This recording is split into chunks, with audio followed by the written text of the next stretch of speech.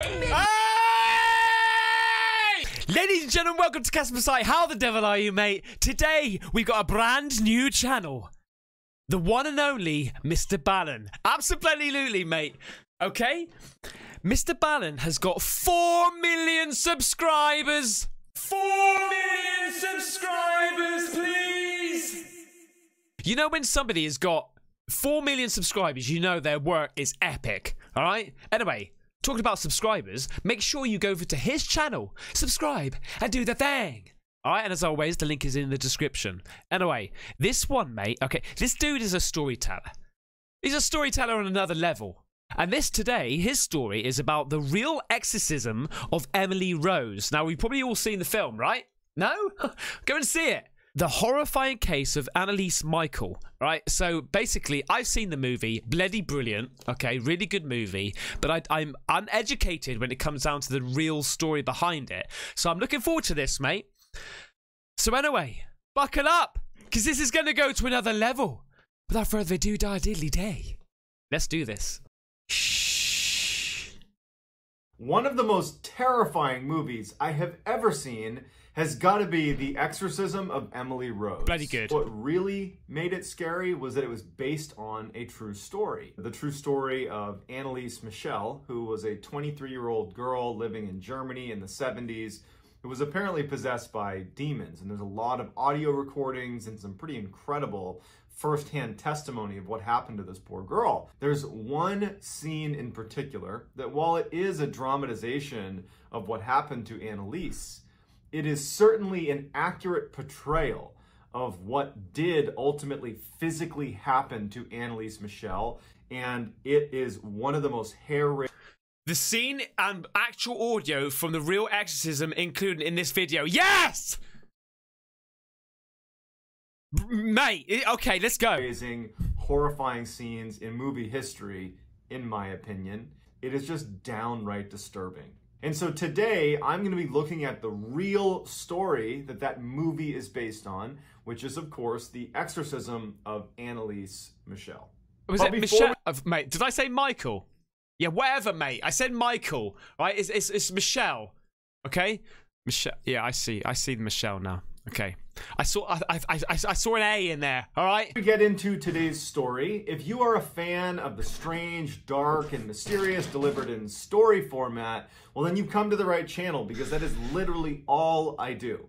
And I upload 3, sometimes 4 times every week. So if that's of interest to you, if you could, please... Mate, did this shadow bastard just walk past him then? Did this shadow bastard just literally walk past him? Gently eviscerate the like button, and then subscribe and turn on all post notifications so you don't miss any of my weekly uploads. All right, let's dive in. Annalise Michel was born in 1952 in Western Germany to a fiercely religious family.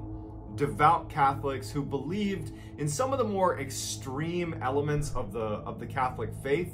Now, one of the things that they believed in and certainly pushed on to Annalise and her siblings was this idea that sin could not be atoned on your own.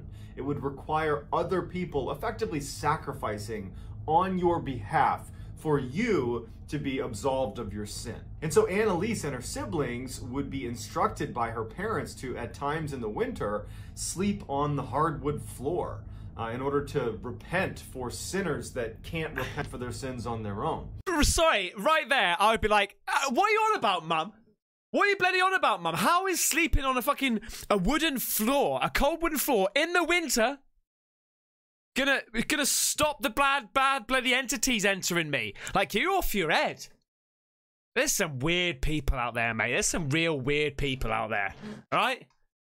Christ. And so she'd be laying on the floor in the middle of the winter, thinking that what she was doing was saving other people from their own sin. In 1969, Annalise would have her first seizure. She was at school. Fucking hell.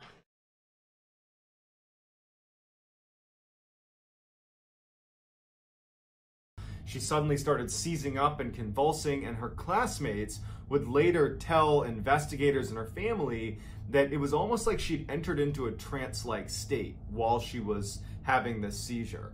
And then as soon as the seizure had ended and she was done convulsing, she snapped out of the trance-like state. It wasn't until a year later when Annalise had another seizure in the middle of the night. She had this convulsion and her parents come in and she's in this trance-like state and she's wet the bed and then she snaps out of it and she doesn't know what happened. It wasn't until this second seizure that the family actually sought medical attention. They actually went to a neurologist. Okay, good. I was just gonna say, I was expecting them to be like, she's possessed!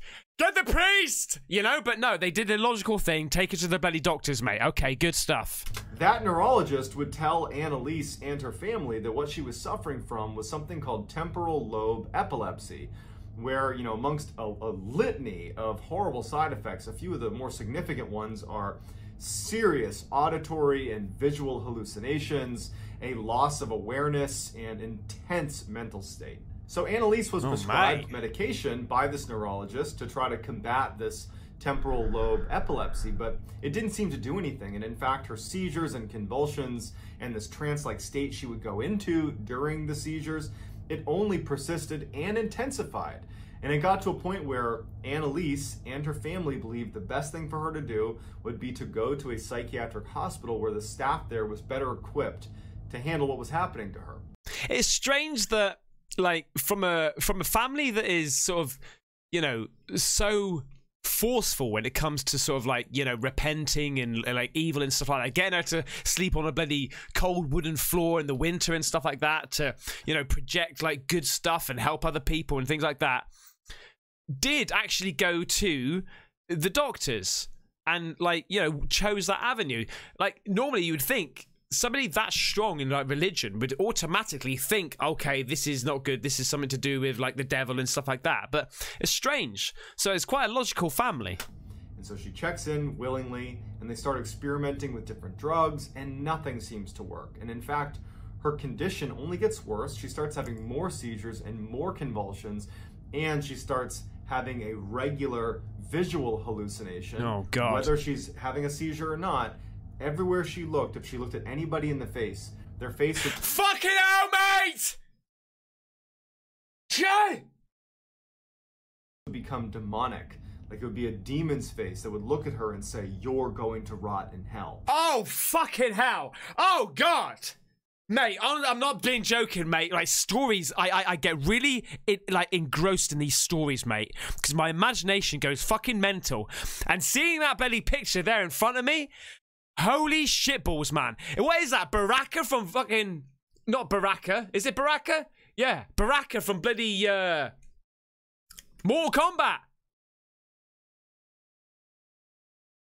Jesus, mate. I know somebody who suffers with epilepsy, okay? And I lived with them for quite some time in like a shared house, and he used to have like seizures once, twice a week, and he told me that every time he was having these like seizures, like these epileptic fits, whenever he saw people's faces, their eyes used to be black. Oh, mate, oh man, I feel so sorry for people that go through that sort of shit, mate. And so she began not being able to look at people in the face, and she would tell the nurses and doctors, like with her head down, about these demon faces she was seeing. And it was the first time she began espousing this idea that she was in fact possessed by demons. In fact, 6 demons by her count. 6 of them! When she passed on that information to her family that she believed she was possessed, she and her family believed that the psychiatric hospital was not enough, and in fact modern medicine was really not enough to handle what was happening to her, that they would need to search for help outside of medicine, and so they turned to the Catholic Church. Wow. Initially, all the clergy that Annalise and her family approached to try to help her with the situation rejected her request, and they said, "You need to seek medical attention. This is not something we can help you with." Not knowing where to turn, her family is kind of at a loss. At the same time, Annalise's condition really nosedives. I mean, it was already pretty bad. It gets a lot worse. She began doing 400 plus squats every day, like compulsively doing squats. Then she began going under the table periodically and not coming out. 400 squats? Huh? Maximum legs, please! out for 2 days, barking like a dog the entire time without sleeping. She began... That's actually quite horrifying, right? Okay? Imagine just seeing your daughter, or anybody that you know, just sitting there like that, 400 fucking squats, looking at you like that, not looking at your face, because I think your face is a demon, right? And then bark out like, wow, man, that's just such an upsetting story. And go into corners of the house and finding spiders and eating them off the ground. What the fuck? She would scurry over to the fireplace and pull coal out of the fireplace and eat the coal. I mean, she was really losing it. Finally, the family located a priest named Ernst Alt, who believed she was possessed and that she was not epileptic, and he was willing to petition the local bishop to allow the Catholic Church to perform an exorcism. And so that bishop granted permission for a local priest. I'm freaking out, mate. This story is freaking me right out. Arnold Renz to perform an exorcism with the full endorsement of the Catholic Church. Over the next 10 months, Renz would conduct 67 exorcisms of Anneliese. And through these exorcisms, Anneliese would reveal that she was being possessed by 6 demons: Lucifer, Cain, Judas, Nero, Fleischmann, and Adolf Hitler. Fair shout to Mr. Ballen here, mate. Like, maximum investigation, please, mate. Like, he's gone fully into this bloody background of this. Like, he's done some research, right? Look at you, Mr. Research. And so all of these voices, these demonic voices that were coming out of Anneliese, they were picked up on audio recording during the exorcisms. And in the movie, The Exorcism of Emily Rose, the most iconic scene in the movie is the demon scene, where they show off these voices coming out of, in the movie it's Emily Rose, but it's supposed to represent Anneliese Michel. And they do a fantastic job showing what that might have looked like during the exorcism. So take a look. Fucking even the horse is tripping out, mate. Christ almighty, we gotta see that again. We gotta see that again. I want you to take that scene you just watched of Emily Rose being possessed by these demons and think about that as you listen to the actual audio recordings of Anneliese Michel during one of her many exorcisms. Oh, Christ. Ja, ich will auch für die anderen leiden, damit die nicht in die Hölle kommen und so. Aber dass das dann so schlimm ist und so grausam und so furchtbar, nee. Nein, Klötze!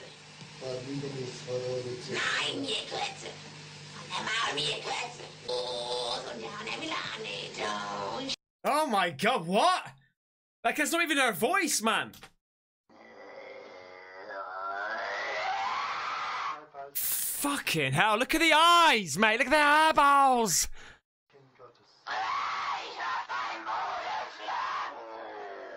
Oh, man, that's fucking horrible. That's fucking horrible, man.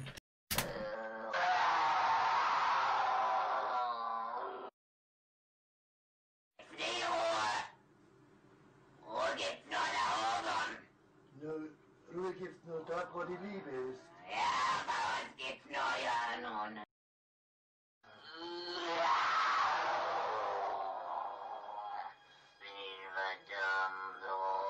Oh, guys, man.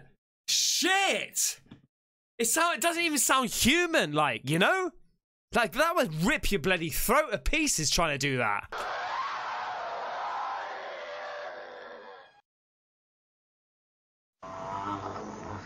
Die müssen in eigenen Seminaren ausgebildet werden, die dürfen nicht auf die anderen Universitäten. Kapiert? Oh my god, look at the state of her, mate. Look at the fucking state of her. Look, man.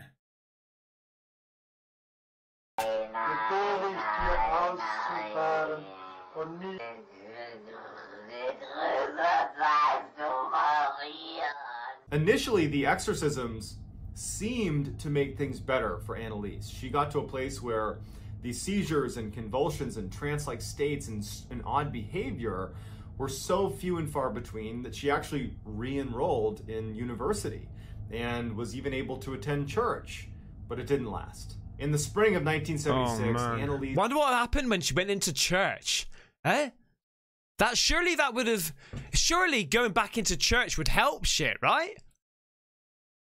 You know? It would be fun if you go into church, right? God's house, and he's going to be looking at you.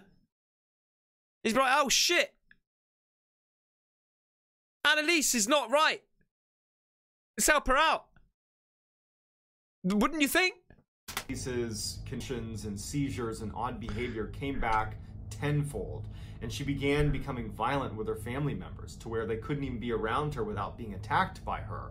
But when she was left on her own, she would harm herself. She stopped eating, saying that the demons were not allowing her to eat, and all day long she would stand up and then drop to her knees to pray, and then get back up and drop to her knees to pray, breaking both her kneecaps and tearing the tendons in her knees. Oh, what the hell? I didn't know all this, mate. I didn't know all that. How did he get all this information? Which seemingly did not faze her. But still, her family believed that what she needed was religious intervention, not medical intervention. Also, Annalise felt the same way, but some might say that she was not in a position to make that decision, that she had lost her ability to make that decision. But either way, they continued with the exorcisms. The final exorcism of Annalise took place on June 30th, 1976, and while Annalise did submit willingly to this exorcism, she was incredibly frail. She weighed under 100 pounds. Oh, wow, man.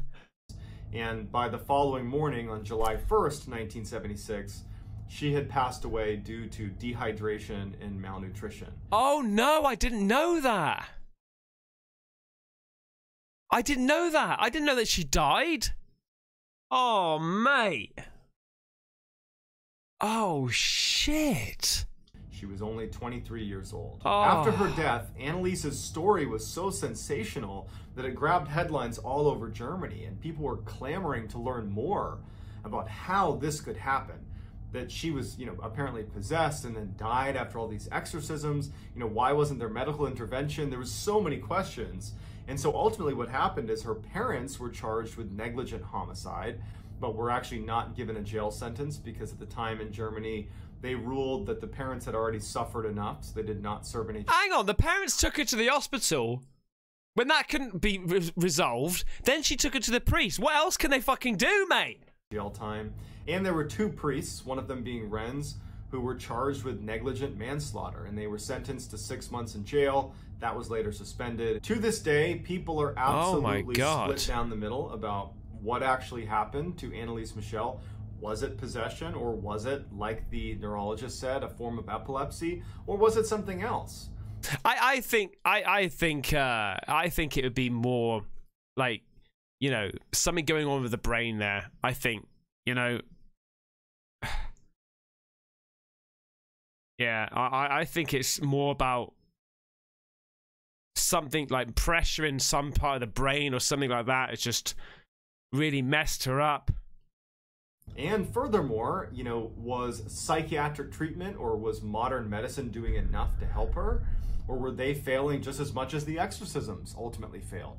It's a question that, to this day, people are really unsure how to answer. Her gravesite has become sort of like a monument for many churches around Europe. They will go and basically make the pilgrimage to her gravesite to pay their respects to a girl that they believe in some way died for their sins. So what do you think this was? Was this demonic possession, or was this epilepsy? I don't know. I mean, like, I don't think it was... I mean, why epilepsy? I know that the doctor said it was like some sort of form of epilepsy, right? But back then, did they have the test that they could do like nowadays, checking? It seems to me like you get these like personality like disorders and stuff like that when there's something going on in the brain, or like hormones or something like that. Maybe there's a pressure on some sort of the brain. That's why she's like hallucinating, seeing like people's faces going crazy. She had a religious background anyway, so she would have known the names of like certain demons. like I'm the type of person that tries to think more realistic. I say realistic, that's the wrong word, really. I try to think of things in more of a sort of like I suppose more of a medical side of approach, you know. By default, I don't generally go to sort of, you know, the spiritual side of things, like the religious side of things, because over time medical science proves, like, it counters the religious side of things over and over and over and over and over again.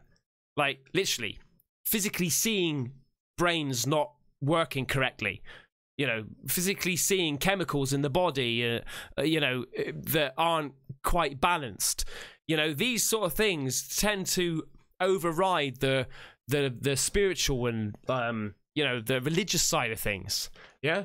And one thing that I always think is quite strange is that usually when you hear about people that are possessed and things like that, you know, it usually happens to people that are really religious. Why is that? Surely if you're really religious, you're more protected from these things, right? That's just my... right? Do you know what I mean? If you've got God by your side, surely that's like a protection. But it seems like these things that happen to people that are really religious. So it's a bit of a weird one, man. It's a weird one, but it's bloody good. Or was it something else? And how do you think they should have treated this case? I mean, obviously the medication she was on was not making it any better. But at the same time, the exorcisms didn't seem to do much better either. So how do you treat something like this? Let me know in the comments what you think, and I'll do my best to respond to as many as I possibly can. All right, that's going to do it, guys. If you were interested in this story and like this type of content, if you would, please gently eviscerate the like button. And I've done it, mate. I've done it already. Because you're a bloody legend. Then subscribe to this channel and turn on all post notifications so you can get the 3 to 4 weekly uploads that happen on this channel every week. If you want to get in touch with me, you can hit me up on Instagram. My handle is JohnBallen416. I'm also very active on TikTok, where my handle is Mr. Ballen as well. That's going to do it, guys. Until next time, see ya. Cheers, John. There you go, mate. That was Mr. Ballen. How damn good was that? The real exorcism of Emily Rose, a horrifying case of Annalise Michelle. It's Michelle, not Michael. I'm sorry. I didn't... Right? Whatever, mate. Anyway, I hope I didn't upset anybody of you, with my own personal views on these things.